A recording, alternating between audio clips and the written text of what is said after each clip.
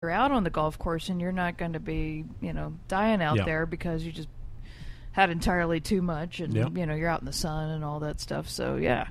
Yeah, this seems like a really appropriate beer for a golf course or any kind of event. Even, if you went to a ball game or something like that. I mean, this does have... Ball game, any outdoor activity. Woodstock! I used to play golf when I was younger, and I used to play it when I... I played it in New Jersey where I grew up, but predominantly I played it up on Cape Cod, which was really an interesting place because it was everything is right on the water, which makes it a... what's the name of it, Dave, when it's on the water? There's a certain type of golf course where they have a term for it. A links. A links. A links is on the water. A links course is on the water. Yeah, and I used to play a lot at a place called Chatham Bars up in Chatham, Massachusetts on Cape Cod, and I had a great time. And one of the things I loved about golf was just the peace and tranquility. You'll be out there and you hear the birds chirping. It'd be a nice summer day and everything's quiet. Some beautiful landscaping. And then you shoot the ball and it slices into the woods. Say some choice curse words. It could either hook or slice. Well, it hooks. Mine always sliced. Mine never hooked. Slice is to the right, hook is to the left. Depending on if you're a right-hander or left-handed. Oh, okay. I didn't know that. All right. So in my travels, I used to stop at golf courses, even though I don't golf. And for a friend of mine, someone that had worked for me, I would stop and get them a pencil and a scorecard from each golf course, because he collected those and felt that he wasn't going to get around the world to get those. But I would get them, and all these golf courses were very accommodating. Not a one of them turned me down. They handed me a pencil, handed me a scorecard, and they knew exactly what I needed it for. It's advertising. It had their name on it. Yeah. By the way, we usually talk about food pairings and so forth with this, and the thing that comes to mind, because I've been at a couple golf courses and, sampled the menu, and I always think about the club sandwich, like the turkey club with the bacon and the, something light and refreshing, kind of fun like that. Well, yeah. Honestly, having been out on the golf course and playing, usually around right after the ninth hole, you stop at the clubhouse, and that's the same place that you start. So you hit the ninth hole, and then you go into the clubhouse and you get yourself something to eat. Okay. Normally, what I get to eat is a hot dog, a bag of chips, and I get myself a beer, and that would be absolutely perfect with a hot dog, some mustard, bag of chips, and maybe even a chili dog. Well, they have different toppings depending on the golf course. Depending on the golf course. Some places it might have like $40 hors d'oeuvres. I don't think they have chili dogs here at the chili dog's not a big Key thing West here. Golf course. No, I think it's just probably not. hot dogs, and you get mayonnaise, mustard, and, the hot ketchup. Hot dog sounds right. Pizza sounds right. Pizza's good, yeah. Pizza would be good. Mm-hmm. Pizza would be club great with sandwich, this. a nice light club sandwich. Right. And this It is a all nice. sounds good. I like this beer. It's just like, we've been saying. It's a very refreshing, fun Light, beer. citrusy, with Froghair in it. Perfect beer for There's the no summertime. hair in this beer. There's no hair in this. There's no frogs in this beer either. There are no frogs in this beer. Only in the name. Right. Yeah, I would probably Could be a say little frog. It's When where the I- frogs when I feel was- There's a lot of safe. frogs. Iguanas hanging out are the ones that are hanging out there. When I was down golfing here. up in Iguana Cape hair. Cod, Yeah, iguana hair. we had frogs off of the course, and they'd be in these little ponds, and they'd make these sounds like, Oh yeah, those Dirt. are big dirt, toads. Well, dirt. You're doing That great first- at that. That is amazing. We used to imitate them. By the Yeah. way, that first noise you made sounds like your golf ball going into the water hazards. Oh, oops. It's funny. Talk about water hazards.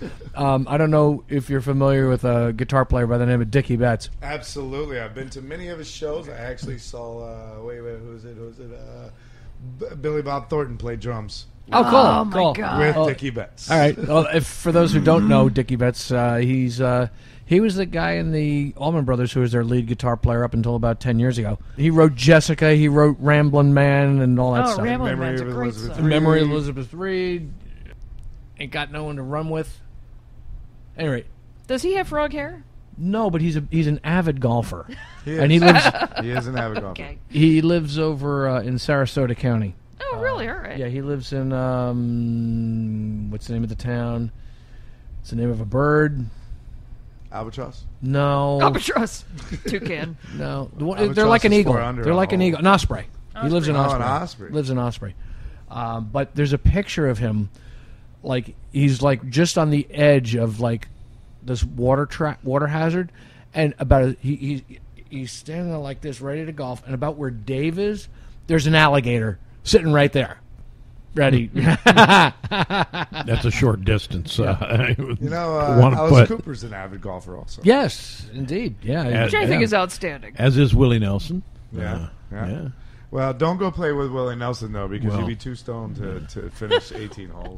Well, Willie shows up early every place he goes, one day early, so he can get a golf game in, and then have his concert. So he plans that every gig. Oh, what does he do on the fairways? Probably smoke. What's that? He's rolling the fairways. So what's that one? Literally and metaphorically. Country Stars. I'm not. I won't smoke. I won't. Something like I won't smoke with Willie anymore. I'm not going in his bus anymore. Yeah. Oh man. This is Dave Sr., and you're listening to Key West Beer Tales, the sum of all beers. A good beer, Froghair Beer. Absolutely. I'm a fan. Mm-hmm. And I'm also a fan of the fact that the guys who are running it are so enthusiastic about it. And I remember from the get-go when you got it, Dave Sr., you were telling me how these guys are really into it, and they're excited that we have it. And, and you told me today, because I was going to do a little bit of research on it, as I always do before the shows. You said, email Kevin, he'll get right back to you, and he'll call you if need be. And sure enough, I wrote him, and he wrote me this nice little email back. I had it within, 15, 20 minutes, and gave me all the information I needed for the show. So it was great. Yeah. I mean, great. Wonderful beer, wonderful promotion, enthusiastic people behind it, and they're right on top of things. Gotta love it. Thank you, Froghair Brewing. Yeah. Froghair. All right. Cheers to Froghair. Cheers to Froghair. As we said before, Froghair is a blonde ale, and from there we're going to be going over to a European lager, which is very well known and has a lot of mixed reviews depending on who you talk to, and we'll get into that in a minute. But in all honesty, this is an excellent beer. It's Stella Artois. Stella. Well, we finally get we finally waiting all day to say that word. We finally got the word of the day. Stella. Isn't it appropriate? Oh, it certainly is. Very appropriate. I didn't even think of that. Thank you so much. Oh, the screaming of Stella. But Stella is a beer out of a town called Leuven, Belgium, and it's a Flemish town. They've been in existence. The brewery has been in existence since 13-something. That's a long time ago. Yeah, 1366. It wasn't always under the same name, but at one point or another, I think in the 1700s, the master brewer there was a guy by the name of Sebastian Artois, and he bought the brewery, and at that point he named it the Artois Brewery.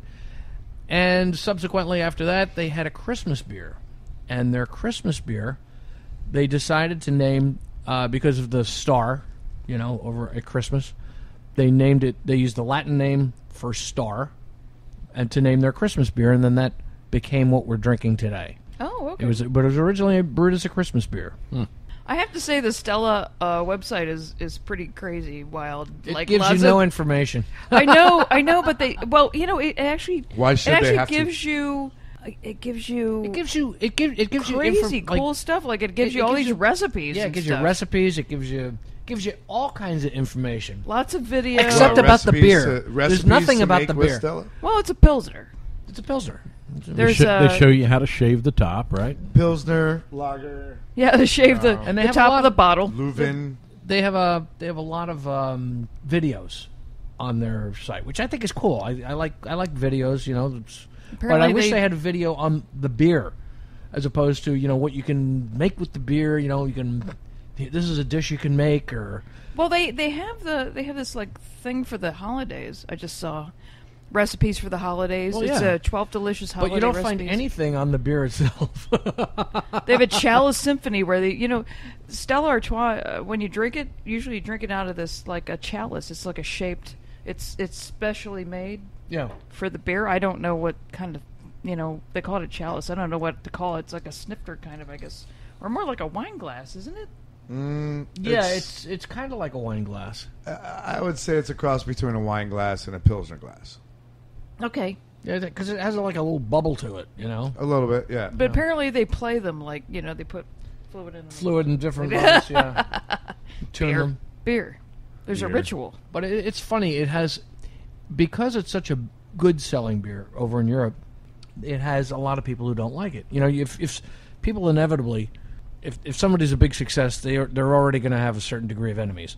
And I remember it was funny because I posted a picture one day in our backyard, and I just thought it was a really good picture. It was a picture of the bottle, a picture of the glass, a Pilsner glass filled with Stella, and I got these posts from people in Europe who are friends of mine. They said, "Oh, that beer's just no good." It's just, the thing is, it's really good beer. It's a really good beer. But people don't like it because it's successful. Another thing is that I was on a site today, and this one guy is saying it tastes just like Budweiser. I'm thinking, what's he talking about? And what I realized is that he's one of these new people to beer, and he only knows the ale side of things. And because he doesn't know the lager side of things, he thinks it all tastes the same. And this is an excellent, what they call a European Pilsner. It's not a Czech Pilsner. And if you go to Pilsner Urquell site, they say that their beer and the German Pilsners are different beers that are on par with each other. Then after that, you step down to a beer like this, one step. It's recognized. It's just not on the same level as the other two, and it's true. I agree with that. But it's still, on a scale of 1 to 10, it's an 8.5. I think my pen. It's a staple. No, yeah. It's a staple. Yeah. I mean, it's a go-to beer for a lot of people. I do get a lot of Europeans in, and when they come in, they'll see Stella and they will actually ask for Stella because it's familiar to them. Yeah, not familiar is comfortable. Maybe not because that's what they want, but it's familiar to them because everything else that they see. And I hate that. I don't mean anything bad against Europeans when they come over here, but they're not open-minded to our beers. Over in Europe, all the other towns, all those towns in Europe, depending on what country you're in, everybody has their own, brewery. You got breweries. You have all the different sections. Especially in Belgium has a and brewery or wine. This town has a brewery or wine. It's all like that. And the United States is starting to get that way. However, they're not opening their minds to, in what I've seen in our customers that have come in, they don't open their minds to our breweries or our wineries. I've had a lot of Europeans or even Eastern Europeans or even South Americans or South Africans come in, and they won't order a particular wine or a particular beer because it comes from a region in the United States. They order something that's familiar to them. Yeah. It's a safe zone. Right. It's like me. If I go into a restaurant, like for instance, Danny and I last Thursday or Friday, we went to a restaurant here. Thursday. Yeah, we went to a restaurant here, which you guys will know, but people on the air won't know. It's called 2 Cents. Marvelous restaurant. Oh, it's wonderful. Whenever I go there, I always order the same thing. And the bartender there was saying, before I even ordered it, he said, look at the menu. Get something you've never gotten before because we have so many things.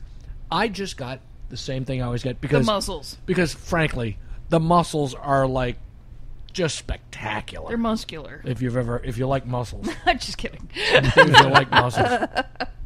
No, it's like in a curry soup. It's a curry. It's delicious. Yeah, So I have that whenever I go, but it's the same mentality that you're talking about, Dave. It's the same mentality. You have a comfort zone. You're safe there, right, as opposed to the experimenting. Once you find your favorite dish or your favorite beer, unless you're actually like actively looking for new beers to try. Well, that's the weird thing. That's the weird thing with me is that with beer, unlike food, in the case I just talked about, with beer, I come in here and I'll say Dave Senior. I'll say, Dave, what do you have that's new that I can try? Yeah, you're looking for that new one. I'm ready to. It's like walking the high wire is my profession as far as beer goes. Whereas going into a restaurant and ordering something to eat, then I'm looking for. I want to make sure that I don't even have to have a net because I'm not going to fall. Right. Right. But on the beer thing, it's always, what do you have that's new? Well, a lot of places you go, you get like a certain selection of beer, like Yuengling Lager and Bud Light and blah, blah, it's just like so it's like if they